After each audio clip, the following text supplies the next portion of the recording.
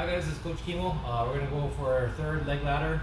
And this is to show you how to go from one staging point to some of the dominant positions in the leg game.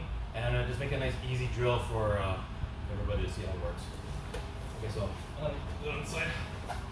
So if we're here at the end of number 2, you go to open 50-50 with 2 feet on the hips. Okay? Then from here, the leg that's in front of you can be in 3 positions. Basically, it can be like in the middle of your chest, it can be on the ground, or it can be in your other armpit. Basically, 3 positions that feet are going to go on all leg locks. So it doesn't really matter on that part, but just understand that it's going to start determining what side you're on.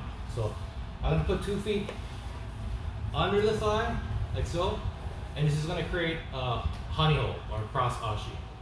I'm not really caring about how you squeeze the leg right now, or just mechanical. Like 2 feet under the thigh makes a honey hole or cross Ashi. If I put 2 feet over the thigh, like so, 1 foot on the stomach, 1 foot curling around, that makes outside Sankaku. Okay?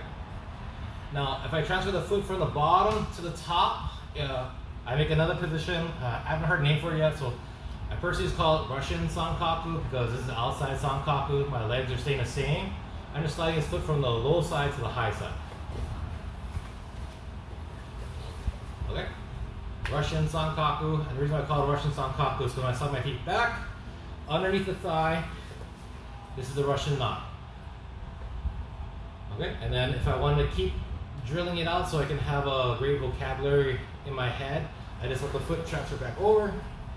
Honey hole, feet over, outside Sankaku, his foot over, Russian Sankaku, my feet under, Russian knot, and you can just go on a little 4 posts of each position. All 4 of these are excellent for submitting and you have a big advantage in all of them.